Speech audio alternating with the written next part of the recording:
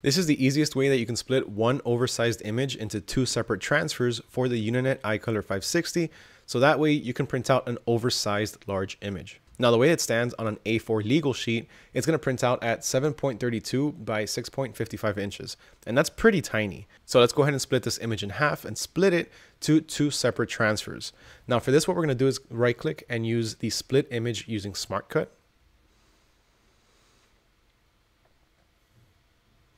And then it's going to bring up the Smartcut software. Now the Smartcut software, what it's going to do is split the image into two separate transfers, and it's going to minimize any hard lines. So that way it's less obvious that it's split into two transfers and it just looks like one big image. Now from here, what we're going to do is set the size of the image that we want. Now for the height, I'm going to keep it at just under the length of the transfer, which is 14 inches.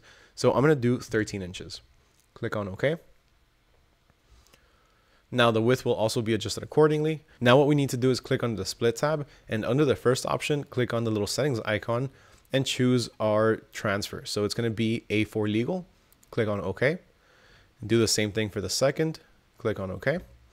And now you're going to see two separate rectangles on our screen. Now this isn't the final product. This is not how it's going to print. What we're going to do now is click on Smart Split. We're going to choose our option, whether it's going to be a dark garment, light garment, or any other material. I'm going with dark. And now it's going to split it into two separate images.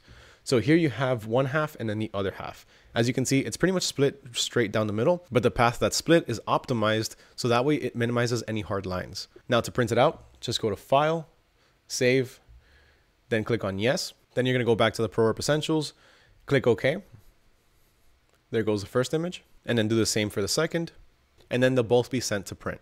Remember, for all things white toner for the Uninet iColor 560, you can use my code NECOPRINTS5OFF to get 5% off your entire order, iColorprint.com.